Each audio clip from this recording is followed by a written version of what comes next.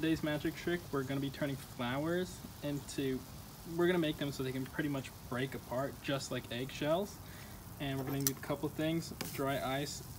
These are leftovers from some past attempts I was doing. Some flowers to freeze, rubbing alcohol or isopropyl alcohol, dry ice, tongs or something to hold the dry ice, and then of course gloves for safety. Okay, so the first thing you want to do is take the dry ice, which is really cold, so you have to be careful when you touch it. Place that in the bowl.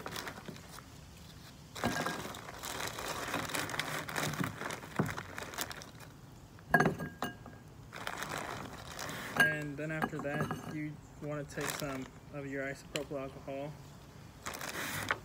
and just put it in so it makes that really, really cold, and anything that goes in there will freeze really fast, pretty much instantly. You can watch it. And then after that, you can see the steam coming up, or the smoke, the CO2.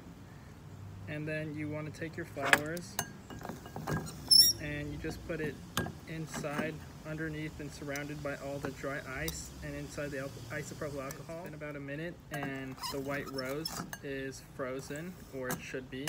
So we're gonna take it out of the dry ice, and it's flattened, but you can see everything coming off of it. And this is what happens after it's frozen. You can see that, but you crunch it or you throw it down and it just breaks apart really easily. Alright, the next flower we're going to be using is this flower from a purple orchid tree.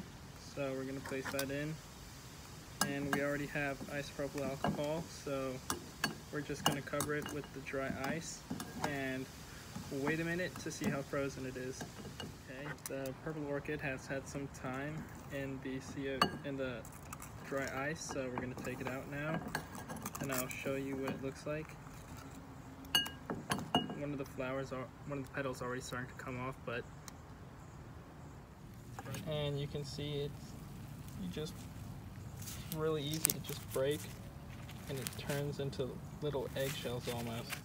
The last flower we'll be freezing is this yellow flower, so I'm going to go ahead and put that in right now, and then we'll wait a minute. Okay, it's been about a minute now, and as you can see, the yellow flower is completely submerged in dry ice and also isopropyl alcohol, so I'm going to take it out now. And yeah, it's frozen. And it just shatters apart into tiny little pieces like eggshells. That's exactly what it looks like.